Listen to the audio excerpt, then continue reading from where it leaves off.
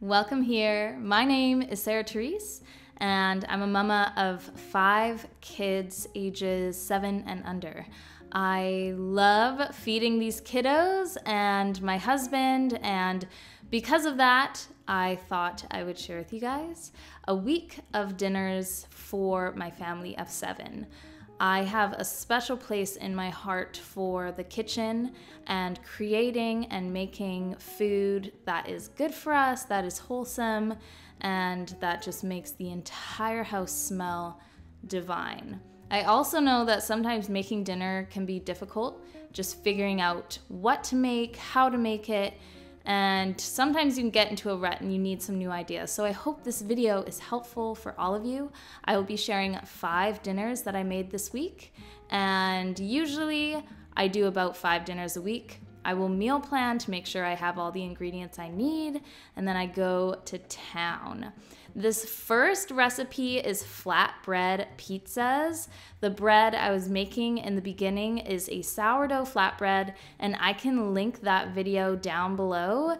It is featuring a bunch of different sourdough recipes that I love that you guys will probably really enjoy too. For these flatbread pizzas, I'm just gonna whip together a pizza sauce. This is something that is lighter than your average pizza sauce, but packs more flavor and is better for you. A lot of the pizza sauces you can get at the store are packed with sugar, glucose, and I've seen even some with corn syrup, and I don't think it's very necessary. So what I'm gonna do is take 796 mils of diced tomatoes, combine it with 3 cloves of garlic, 1.5 teaspoons of salt, and then I'm just gonna add in basil, parsley, pepper, and olive oil. About 2 tablespoons of olive oil. For the diced tomatoes, I did use my hand blender to make it the consistency that I want before adding in all my other ingredients. And here I'm gonna start getting some toppings ready for the pizzas.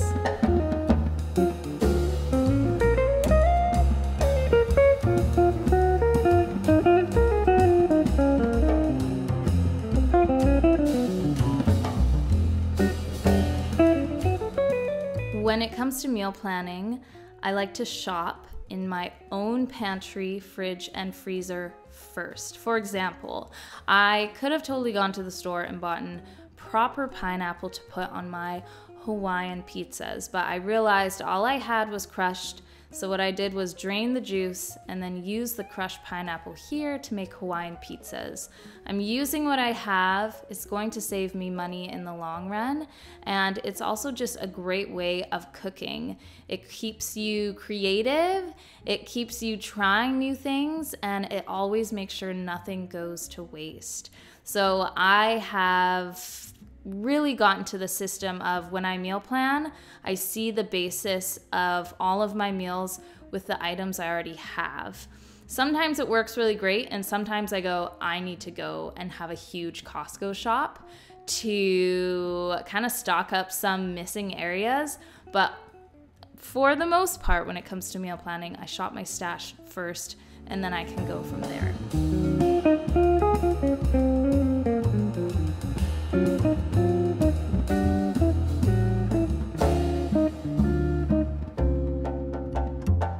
Due to the variety of preferences in the home, I make all the pizzas a little bit different. So I have a couple meat lovers using some local farmer sausage and smoked beef, as well as ham and pineapple, because that is just such a classic and it's so good.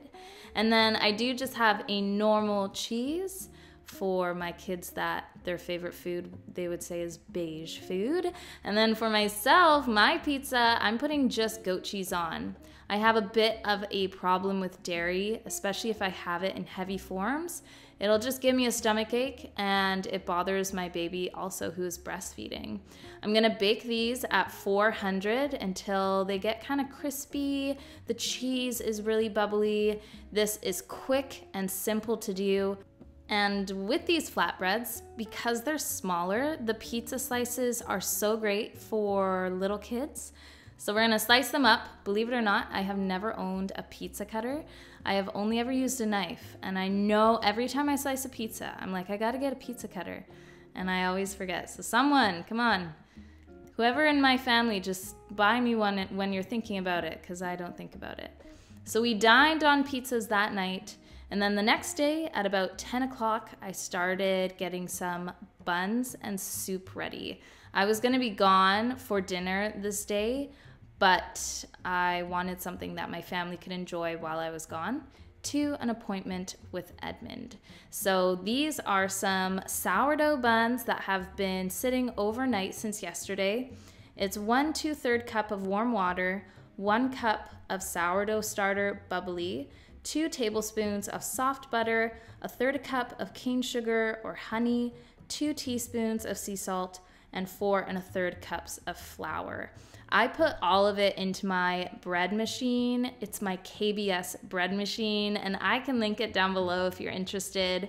It mixes and rises my bread. I really upgraded my bread machine after my other one died. After 7 years of use, I went for the KBS one because it's not lined with Teflon, but ceramic, and I prefer that material over Teflon any day. So in the morning, my buns are all mixed, risen. I separate it into 12 little pieces and shape them into balls so they can rise while I put some soup together.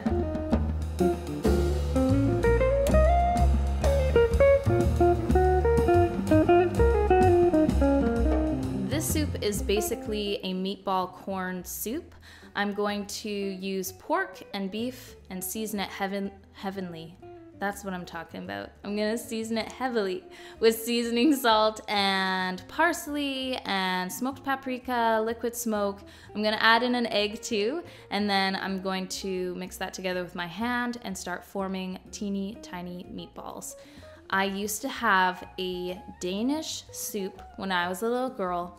My mormor would make it for me, and it was so yummy, and she made the meatballs so small, and I don't have time to make the meatballs as small as she did, but it does make a difference to make them a little bit smaller than your typical meatball. I made 2 trays of these and baked them at 350 for 10 minutes, and while that is happening, I'm going to get the rest of my soup together.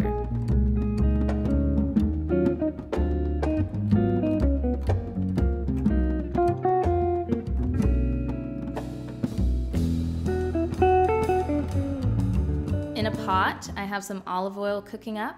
I'm going to add in some garlic. I'm going to add in sweet onion, stir it really well so it's nice and fragrant. I don't do recipes with soup unless it's my tomato soup, because I'm usually just making something random on the fly and hoping for the best when it comes to soup. I'm going to add in some organic chicken broth, and while that's boiling on the stove, I'm gonna make some cashew cream. It's about a cup of softened cashews with about a cup and a half of cold filtered water. I use this to cream and thicken my soups. It's a beautiful dairy-free option, and it tastes magnificent. I'm gonna add in some corn, and I'm gonna add in my meatballs here as well.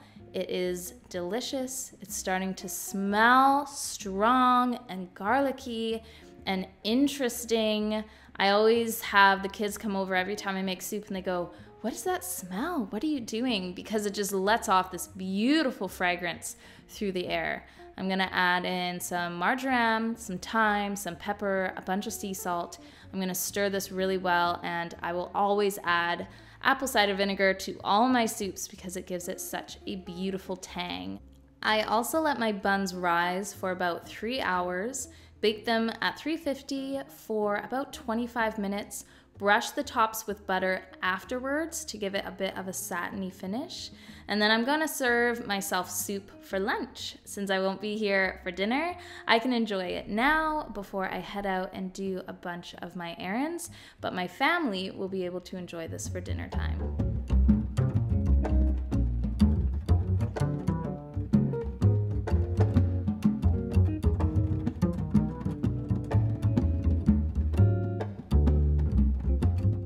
Ever since I was a little girl, my favorite food has always been burgers. It could be any kind of burger. It is all my favorite. It is something I will literally enjoy weekly, and I like making my own at home, from the buns to the patties, because it's cheaper, it's better for you, and it tastes amazing. If you want to know how I make the burger buns that I'm doing here, again, I have that video. It also features my flatbreads, and it is linked below. What I'm doing is just combining all my ingredients into my bread machine, turning it on fermented dough. That's my cycle that I usually do. It runs for an hour and a half. It starts with a slow knead that you can see here, and over time, after about half an hour, my dough is looking like this. It's really elastic and beautiful. At the end of the cycle, I take it out, and I'm ready to form these into my burger buns.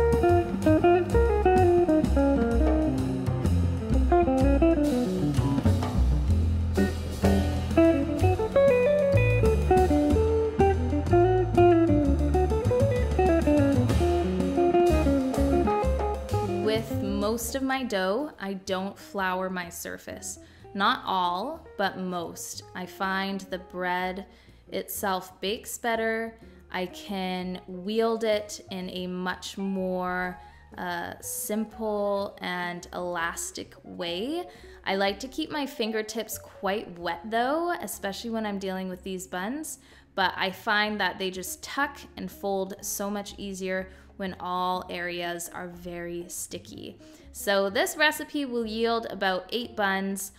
Sometimes I'll make smaller burger buns, like slider buns. Sometimes I'll do hot dog buns. And sometimes, depending on what buns I am making, I can make more or less of the buns themselves. For the patties, I have another mix of pork and beef. I'm gonna add in mustard powder, garlic powder, salt, parsley, seasoning salt, and an egg, as well as liquid smoke and more Worcestershire sauce. I know there's a proper way to say it, but it's like at this point, I don't even want to know, because it's kind of a running joke in our family. So I just say it wildly. I'm going to knead this together. It's freezing cold, and I'm going to actually arrange them onto these sheets here. This day I felt so sick and under the weather, and I needed to simplify dinner. So what I'm doing is arranging 4 patties on each of these trays, so 8 patties in total, and I'm going to bake them. This is actually one of my favorite ways to have a burger. The flavor and the moisture you get from baking a burger is just phenomenal. The juices stay in there quite well, and it's also easier than turning on the barbecue if you're just not feeling great like I was today. I'm gonna salt and pepper my burgers and stick them in the oven for 350 for 15 minutes. I also added some cheese and let that melt a bit, but look at these. Oh my goodness, amazing, right? I also did bake my buns, and these are ready to be eaten. Oh, I mean, I'm watching this back and my mouth is watering. I was so sick that day that I was only able to have mayonnaise and a patty on my burger, so here I am showing you Kieran's, which looked absolutely delicious.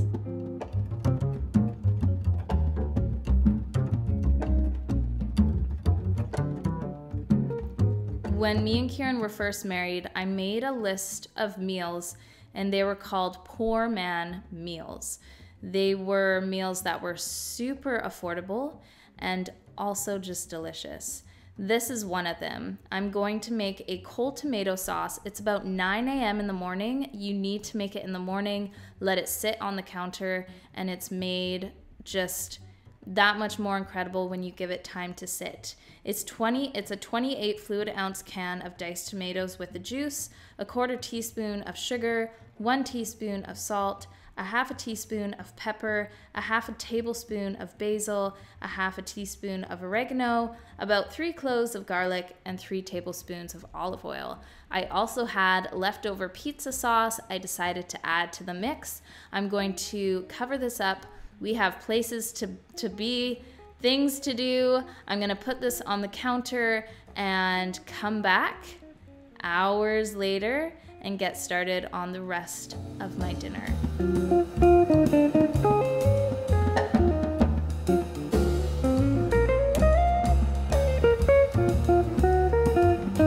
I'm boiling a pot of water for some pasta, and while I'm waiting for that to boil, I'm just going to peel some apples for Edmund's baby food.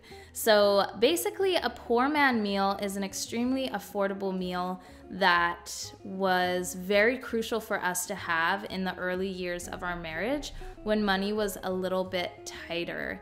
And this was one of them because it was pasta, beans, and a can of tomatoes, but it went a long way. It was affordable but delicious. While my pasta is boiling, I'm going to add to a pan some green beans, garlic powder, smoked paprika, and if you're wondering what I'm cooking them in, it's actually leftover bacon grease from breakfast that morning. It's a delicious flavor you can add to your beans. It's a beautiful fat as well. I know a lot of people are kind of weirded out by things like butter or lard or bacon grease, but this family really enjoys those types of fats.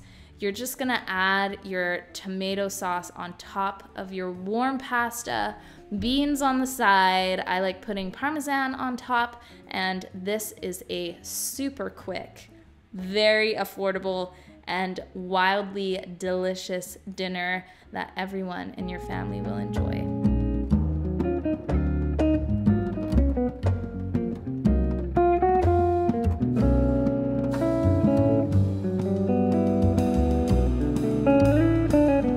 This is my meal I made for Friday. So Fridays always feel kind of special because it's pre-weekend, and I like leaving us with a meal that is super yummy and that will also give us a lot of leftovers that we'll be able to eat for the rest of the weekend. I'm gonna make Greek food today, and this is one of our favorites. So first, I am making cashew cream tzatziki. If you're one of my Patreons, I posted this onto my Patreon, and so many of you were just messaging me being like, Sarah, this is incredible, and I refuse to ever have store-bought tzatziki again. And I was like, I know. You're gonna make cashew cream. It's 1.5 cups of soaked cashews, 2 cloves of garlic, 2 tablespoons of white vinegar, a half a teaspoon of sea salt, a teaspoon of mustard, and a teaspoon of lemon juice. You're gonna blend it all up and put it aside, and then you're going to grate 1 long English cucumber. You're gonna put it onto a tea towel, sprinkle it with about 1.5 teaspoons of salt, and you're gonna let it sit for a little bit. Next, I wanna just get some yummy chicken going. I am kind of just eyeballing these ingredients. I'm doing olive oil, sea salt, red wine vinegar, lemon juice, smoked paprika, garlic powder, oregano, basil, thyme, and I'm gonna put that aside. Cut some chicken lengthwise as well, and we're gonna let them marinate just for a little bit until Kieran is able to barbecue.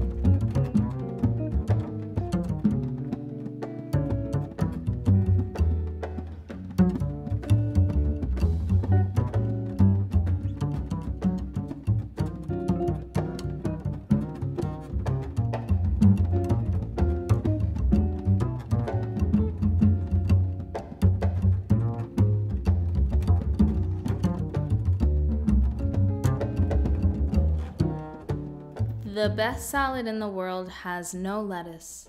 In my opinion, it's a Greek salad. I love a Greek salad because my kids can eat it without choking on the lettuce, because if your kids are like mine, they're not avid chewers.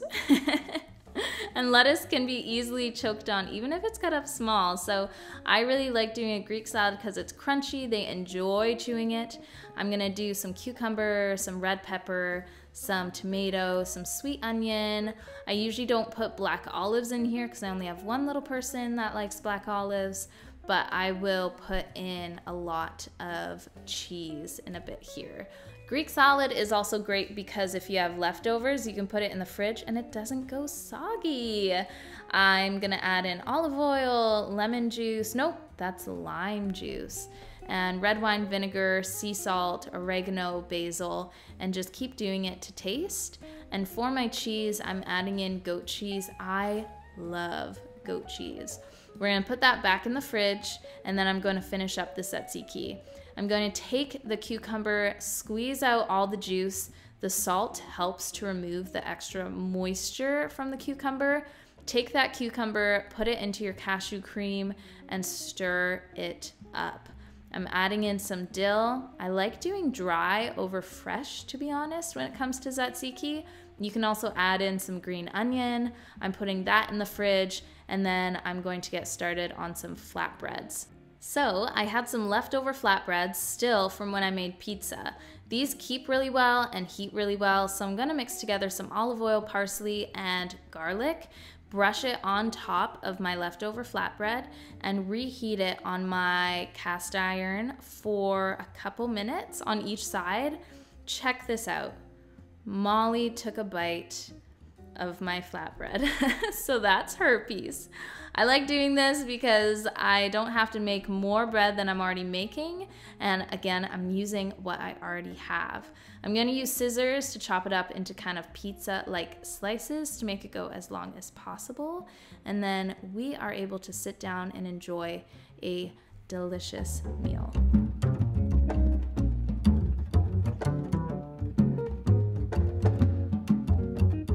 Thank you guys for joining me for today's video. I truly hope you enjoyed it, and I will see you in the next one. Bye.